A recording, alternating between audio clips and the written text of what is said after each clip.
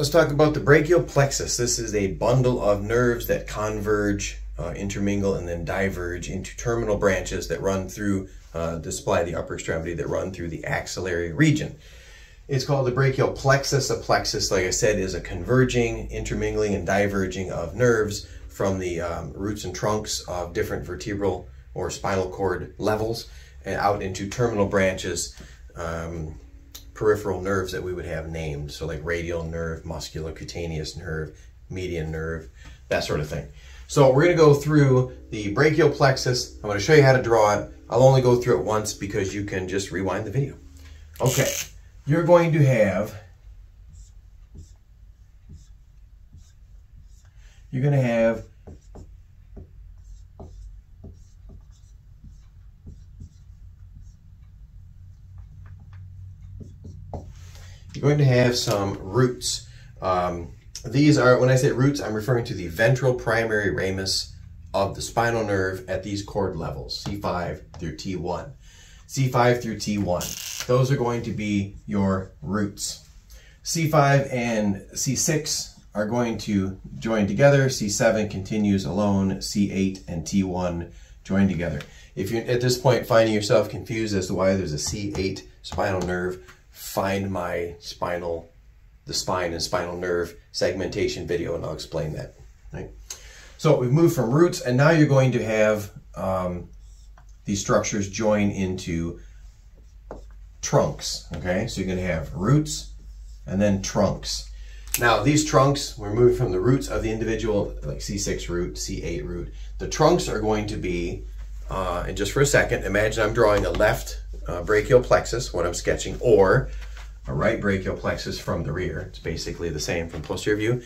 So it's going to come out of the roots in my neck, and so far I haven't gone very far laterally in my torso, so they're still going to be lined up superior, middle, and inferior. So the trunk's running out. You'll have the superior trunk, the middle trunk, and the inferior trunk. Okay? Now, the trunks are going to divide. So there are going to be some divisions. We're going to say anterior and posterior divisions, just because anatomically how they're structured in that frontal plane. So the anterior divisions of the superior and middle trunk, they're going to come together. Okay? The anterior division of the inferior trunk is going to keep going on its own. So these two are going to kind of come together and make the next part on their own division-wise.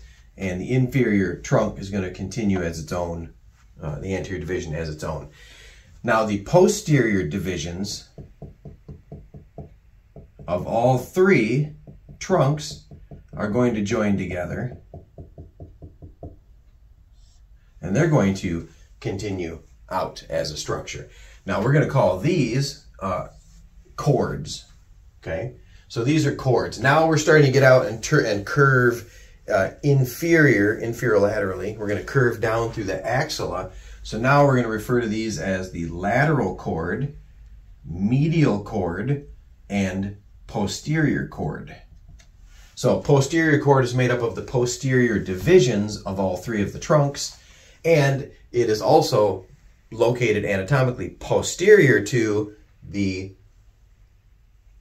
artery that runs through here, the brachial artery, after it's gone through the axilla and it started to move down through here. So there's going to be a big fat artery in the way in the lab that you'll have to move in that neurovascular sheath that will cut open. That's where you're going to find the posterior cord. But right now I'm drawing this without the vasculature.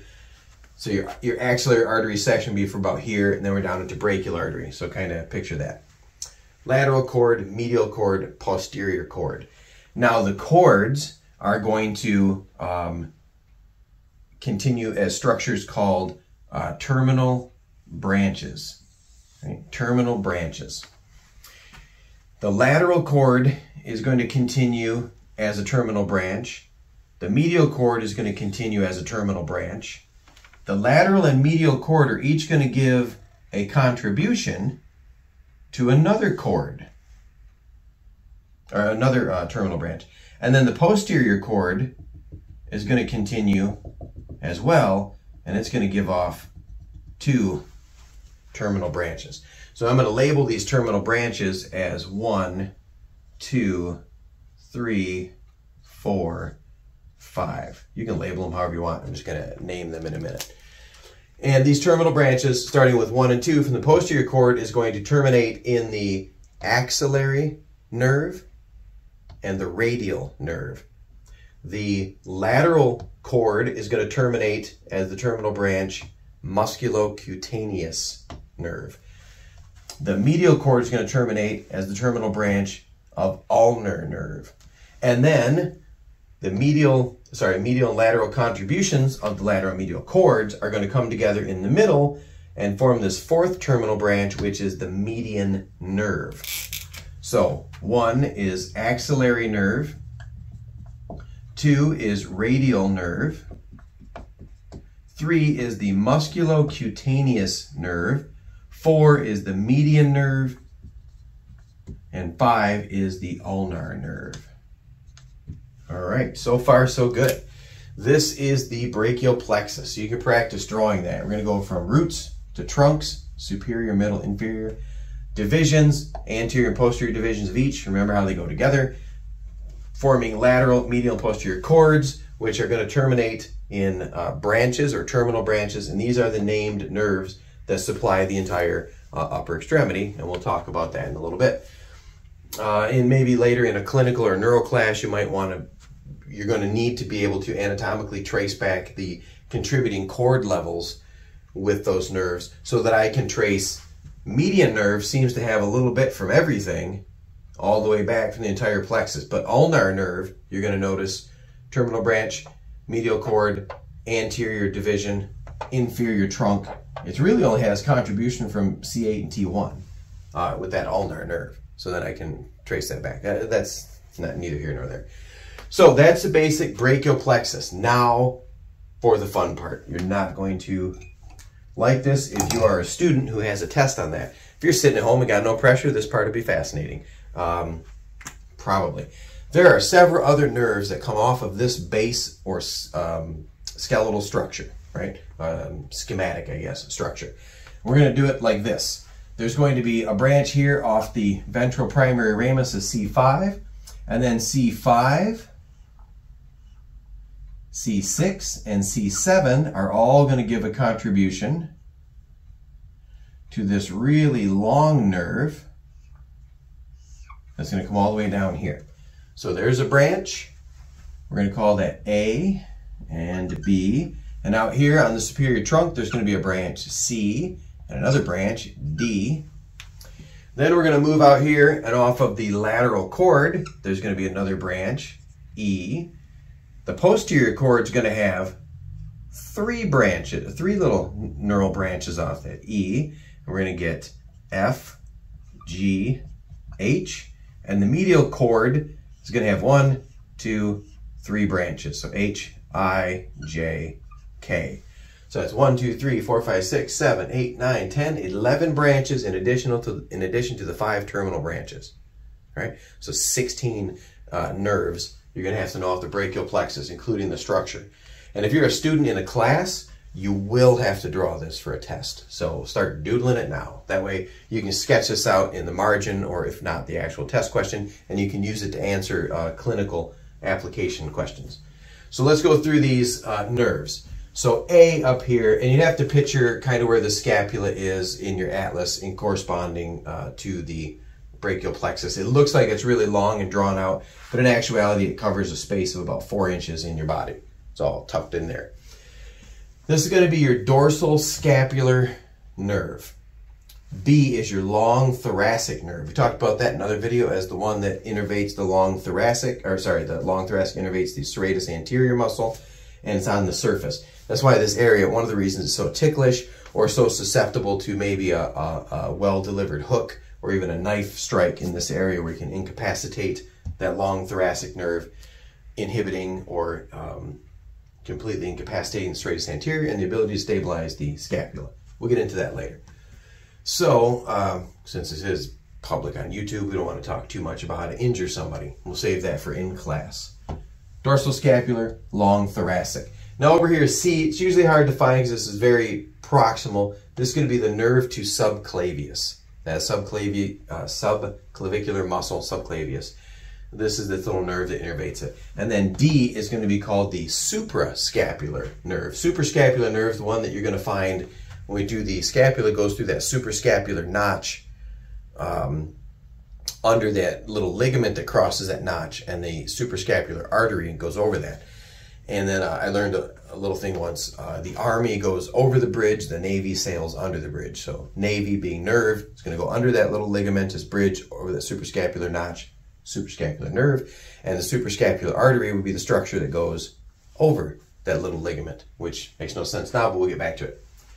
Nerve subclavius, suprascapular nerve. Let's get out here to E, lateral cord, lateral pectoral nerve. Let's go down here to I, medial cord, medial pectoral nerve. Okay, so E is the lateral pectoral nerve, I is the medial pectoral nerve. Sometimes in some specimens or examples, some bodies, these two will join together and then diverge again. Typically not, but just so you can, if you're trying to decide which one you have, when you find the muscle, you can trace it back up. Lateral cords, lateral pectoral nerve, medial cords, medial pectoral nerve. Let's keep going in alphabetical order. E, lateral pectoral nerve. F, thoracodorsal nerve. Thoracodorsal nerve runs with thoracodorsal artery, one of those terminal branches of the subscapular artery, one of the branches off the third section, 3 branches off the third section of the axillary artery that we covered in another video. Thoracodorsal nerve. G and H, upper and lower subscapular nerves. Upper and lower subscapular nerves. In my mind, it should have been medial and lateral or proximal and distal, but nobody consulted me, so it's upper and lower subscapular nerves. Medial cord, you've got the medial pectoral nerve we just identified, and then J and K are going to be the medial brachial cutaneous and medial antebrachial cutaneous. This is easy to, first of all, they're all medial, all 3 of the branches off the medial cord, and they go like this. So they're moving from proximal to distal. Medial pectoral nerve, medial brachial cutaneous, medial antebrachial cutaneous. So it just moves right in order. So if you're curious as to which one's which. And these branches come out and run, you know, not the pectoral, but these 2 cutaneal nerves are going to run along with that ulnar nerve, and sometimes they're pretty robust and easy to misidentify. That is the brachial plexus. You need to watch that again so that you can see it. You know what? In the video, let me throw it up there one more time. Just how to draw your brachial plexus. Remember, you will have roots, trunks, divisions, cords, and terminal branches. I learned once, I'm super old, Randy Travis drinks cold beer. I had no idea who the hell Randy Travis was at the time, but he's some kind of race car driver or country western singer or some other shit like that. But whoever, pick somebody's name, RT. Randy Travis drinks cold beer. I can't condone that as a teetotaler, but that's the mnemonic I learned. So first I draw my roots. 5, 6, 7, 8, and 1.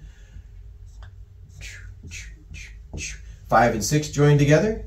7's on its own. 8 and 1 join together, and keep moving. Now I do trunks. Superior trunk, middle trunk, inferior trunk. Now we get to divisions. Anterior divisions of the superior middle go together. Anterior division of the inferior goes on its own. Posterior divisions of all 3 join together and continue as their own. Now we've got a lateral cord, a posterior cord, and a medial cord. Now we're going to get terminal branches. You're going to have terminal branch from the lateral cord, 2 terminal branches from the posterior cord, and a terminal branch from the medial cord. And then the medial cord and the lateral cord and medial cord are going to join together and give their own terminal branch. Now, I want to point something out here, that little schematic. In the body, you will see a very clear structure outlined in blue.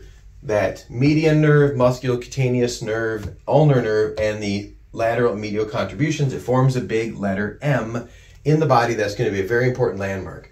That's M. It stands for Mori, and that's how you're going to remember that.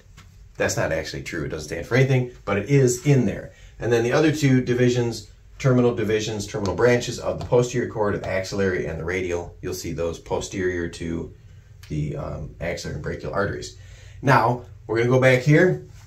Root of 5, boom, got a branch. 5, 6, and 7 all contribute to long thoracic. Superior trunk has nerve to subclavius and suprascapular nerve. Phone's ringing. Lateral cord has 1 branch, lateral pectoral nerve. Medial cord has 3 branches, medial pectoral nerve, medial brachial cutaneous, medial antebrachial cutaneous. Posterior cord has thoracodorsal nerve and upper and lower subscapular nerves. Then do a quick count. 1, 2, 3, 4, 5 terminals. 1, 2, 3, 4, 5, 6, 7, 8, 9, 10, 11 adjunctive or addendum branches, additional branches and nerves, and that's it. Brachial plexus. If you're in a class of mine, you will have to draw it. Hit the notifications, like, subscribe, share the channel.